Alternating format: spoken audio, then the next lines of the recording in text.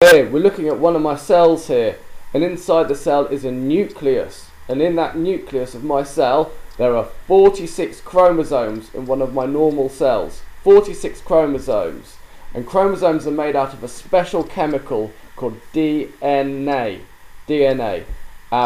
And a section of one of my chromosomes is called a gene, and a gene gives the instruction to make a protein.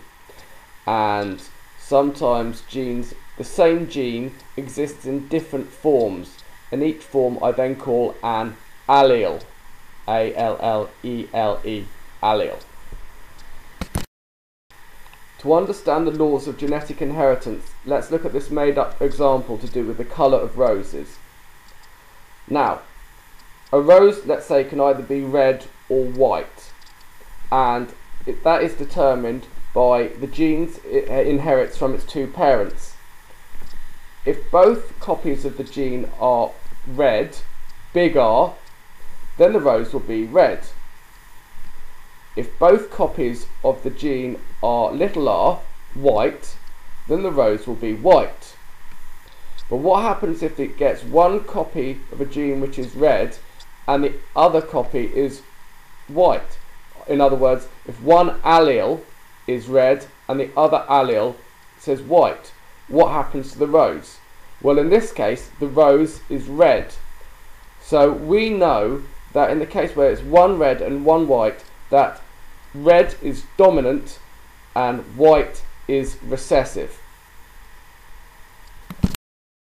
Using a Punnett square, we can predict the probability of whether the offspring rose will be either red or white. In this example, one parent is big R little r and is red, and one parent is little r and is white.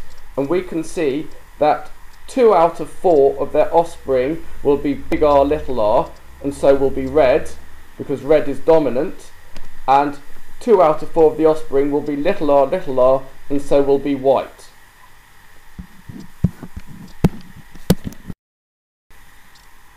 In this example, both parents are exactly the same. They are both red and they are both heterozygous, big R, little r. Let's look at their offspring. One offspring out of 4 will be big R and will be red. Another 2 offspring will be big R little r but will also be red. And 1 out of 4 offspring will be little r and so will be white. So overall 3 out of 4 will be red and 1 out of 4 will be white.